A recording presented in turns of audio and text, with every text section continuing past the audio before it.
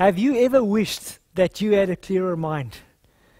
I recall over years after fighting cancer, how I wished and prayed that my mind would just be clearer. I've learned so many things in the last couple of years, and I've found things coming clearer, remembering things better, understanding things better, concentrating better. And I've seen over these years in study, there's a great relation between how we live and how bright our minds would be. Your brain has been called the most complex object in the universe. Every day there's new research. Every day there's new things that's been found about the brain. The brain is really a marvelous organ. Did you know that the neurons produce brief little spikes of voltage in their outer membranes? Our brains is really a live organ. Did you know that while awake, your brain generates between 10 and 23 watts of power? That is enough to power up a bulb. Our brains are really marvelously made. Why be average if you have the potential to be at the top, to be the best? I always say to the students where we present this at universities, you could be in the top 10% by little choices. And this is what this little introduction to the Brain Power series is about. We are going to talk about the mind in this series. The mind where all the cognitive thinking happens. This is your frontal lobe. And there's 13 hits that we could identify that really compromises the frontal lobe. If we would avoid this, our brain would just be much sharper and much brighter.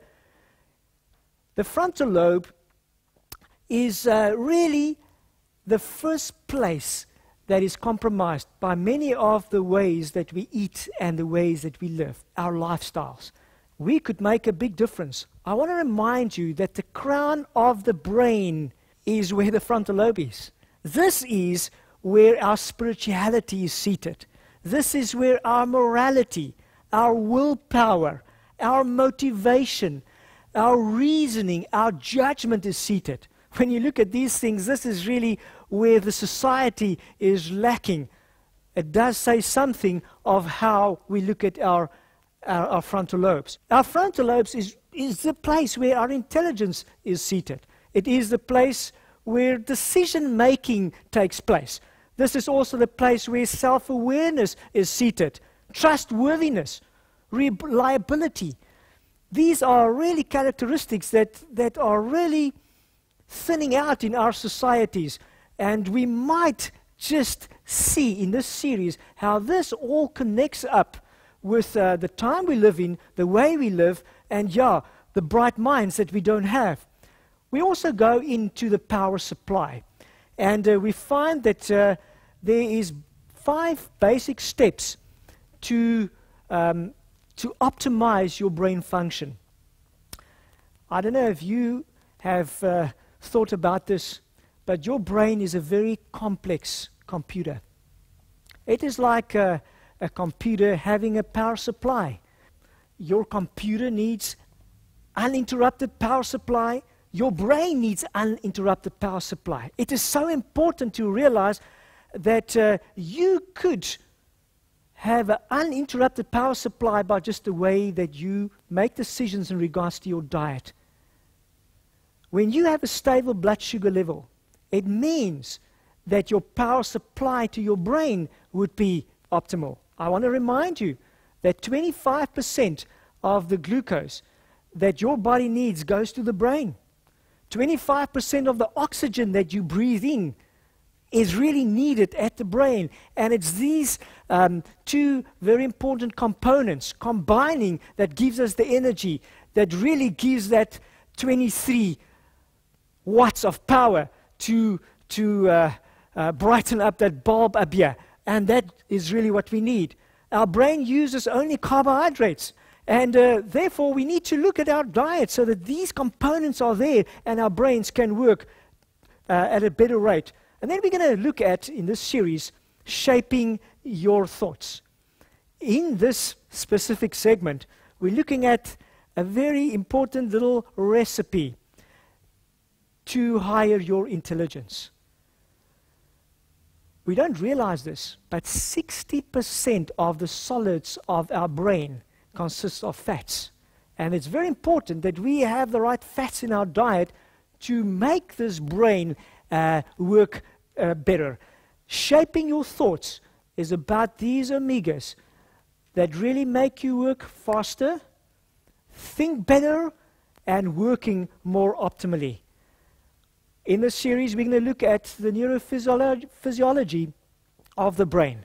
Now, I'm not a specialist in physiology, but I know the one that has created us.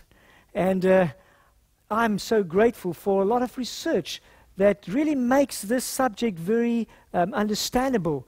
And in a layman's language, I would love to share with you what really goes on in the cells. Now, we look at the brain as just an organ out there.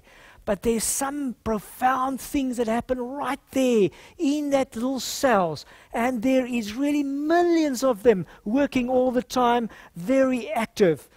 And then we need to know that habits and addictions, even in regards to appetite, really has a profound effect on our brains. Your eating habits does affect your performance. Not only your energy levels, but the way you think. The sharper your mind is really very closely related to what you would eat. Sometimes we eat because our appetite dictates that we do this or we do that. And it's not really good for our brains. We need an uninterrupted supply of energy to our brain. What we don't realize is that appetite is really forming the way we live, because we don't eat because it's good for us, or the food is good because we love the taste. And it many times does have no good effect on our brain. And then I need to remind you that we're going to really go into that little cells. We're going to go and see where these little synapse takes place, where this transmission, where these little sparks of information crosses the barrier, the little synapse gaps. And by the way you live, could change these neurotransmitters. It could change your behavior. It changes who you are. It changes how you feel about life, how you talk about life, how you think about life. These can all profoundly change who you are. And in this series, we go in and look at these details. Habits and addictions, when it comes to sex, has also a very, very important effect on our mental performance. How I regard my sexual life could affect how I think. And we need to look at this very carefully. This is one of the reasons why we have such a great moral issue in our society. Our frontal lobes are compromised. We live by feeling rather than principles. And this leads us to not use our brain to the capacity it can. It means a compromised thinking process. And then one of my most exciting subjects and sessions is experiencing the power of freedom. You know, we can set ourselves up for success. We can decide where we want to be. Many times we go with the flow and we decide that it's just the fate that I would land here or there. You could set yourself up for success. We're going to look at some profound examples in this session of how you can set yourself up for success. You can decide if you really want to be an eagle or do you want to be a chicken. And you make a decision. Life is about decisions. I love the little testimonies that I've received over the years, giving this seminar at different venues. Most of the universities in the Cape area have experienced some profound changes by applying the principles learned in the Brain Power series. And here is one man that really stood in front and told people about what he has experienced in the Brain Power series. We go to little towns like Cradock, and you could see audiences there where people are touched, changing their lives, and having that capacity of brain power that they never thought they would have. This is the Nelson Mandela Metropole University, and you can see a great, beautiful audience. I love working with young people. I normally challenge them, and I see profound effects. I always say to them, you would want to come and kiss me for sharing this information, especially if you get your marks after the exam times. And I many times get these little letters saying, where are you? I want to come and kiss you. This is one young man that received a reward for answering a question. What I asked him is, after the first session, I asked him, please give me the 13 frontal lobe hits that would compromise your brain. And this young man could mention all 13 of them in sequence. I love it when I would stop them and say, you know, at 9 I would say, yeah, what is number 13? Give me number 12. Here is one of those men that said every frontal lobe hit as it was in sequence, and this by one session and applying those principles. Some profound outcomes. I got a letter from a young student attending the Fort Hare University at Alice, and 3 weeks before the exam time, we gave the seminar over a weekend. There was about 800 students, and 800 students 3 weeks before exam. I want you to just think about this. And I challenged them. I said, guys, follow these principles. I know you're shaken up. The exams are here. Too little time, too much to do. But I know you're going to be rewarded. You're going to want to come and kiss me. And I got this little letter. And this young man says, I've never had much distinctions. I barely passed subjects. But wow, only in 3 weeks of doing God's will, 3 weeks, and this is the results that I had. And I saw something very profound. Here is one subject. He got a term mark of 66, and an exam mark 51. That's not so good. That was his weakest subject. But then it goes on. 74 as a term mark, exam 72. And here comes the profound differences now. Term mark 89, exam mark 75. Term mark 87, exam mark 84. Wow, look at this. 72 for a term mark, exam mark 81, distinction. Term mark 78, exam mark 80. Something profound that he picked up, that for the first time he did much better with his exam than he had for a term mark. This only 3 weeks before the exam. Can I kiss you now was the end of his letter. Many of them really touched. Here's another young man, Tsepang Majara. I met him a couple of months after we presented the Brain Power series, and he came to me where I was talking at the ASI rally, and he came to me and he hugged me. You know, there was 800 students. I couldn't remember this young man. I remembered his face, but I couldn't remember his name, and he introduced himself, and he said, you know what, you've made a big difference in my life. You've really motivated me. And I said, tell me about it. And he tells me that he graduated cum laude, and because of some academic results, he qualified for the Nelson Mandela Foundation, and was elected as a special official in this foundation. He is busy with great projects at the moment, and you know, really what inspires me is his beautiful smile. I know that you could be in that top 10% as Sepang if you would just make good choices around your health and around how you look at your brain. Very recently, I got this little SMS. And this was a young man that attended one of my Brain Power series in the Southern Peninsula. And he came to me and he said, I need an appointment with you. I want to speak to you personally. And he was a very distraught man. Told me about the fact that he needs to write exams. He cannot write those exams. He's done so badly. He's failed basically all his subjects. There's a lot of expectation from his family. There's a lot of expectation from colleagues and students. There's a lot of expectations from his lecturers. He doesn't know how he's going to do it.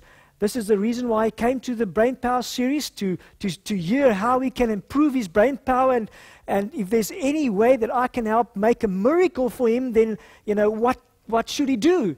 And I reminded him, if he would just follow those principles that we taught him over the 6 nights and apply them, then there might be a difference. I prayed with him because I believe that God is the one that really puts us all together for us. He's the one that created us. He's created the mind. He knows how it works. And so I could just lay him before God's throne and ask, Lord, please just work with this young man. And he started following these principles, and I got this very, very motivational little SMS a few days back that says, Pastor Arnold, I'm the student who had the problem with the brain and some other things. I truly have seen a change. I hit more than 60% in all my tests. I want to remind you, he failed. There was no way he's going to pass these exams. And now he says to me, I've hit more than 60%. Well, that's not 80, that's not 90, that's not a distinction, but that's a pass. And I really praise God for what he's done for him. I truly thank you. I bless the Lord for you. And he signs off with his name. You could make a big difference in your brain capacity and the way you live, your balance of life. You see, you could increase your intelligence by at least 25 IQ points by just following the principles. Now, this is not something I'm thumb-sucking. This is something that I've got really scientific proof for. This is something that we've seen with small children. We present the program Brain Power for Kids, and we've seen little kids really excelling. We've seen students excelling. We've seen older people excelling, really picking up their mental capacity. The question is, do you want to be more intelligent? If that's so, this is the series that you would not miss. Do you want to have the power to follow your conscience? This is really a profound thing because, that really makes you are. Do you want to know the will of God? I really want to know the will of God for my life. If you really want to know the will of God, this is the series you really need to look at. If you want to be more spiritual, and I don't know about you guys, we are really living at the end of time. Time is running out. We need that connection with God. Times are getting tough. It's really a benefit to live with God and for God. And you could spiritually benefit by just using this information and living it out. Do you want to be fitter? Do you want to be healthier? You know what? I know what it is to be sick. Fighting cancer for a year or two, being in remission for quite a while now. I thank the Lord every day for another day. Being healthy, being fit, it's really such a great benefit. I thank God for giving that to me. You could make this something for yourself. If you would just phone us at 021 855 3741, you could order the set of DVDs and you could find a profound change in your own life. You could see yourself more intelligent. You could be an eagle rather than a chicken scratching in the dust. You could also contact us on our email address at info@befree.co.za.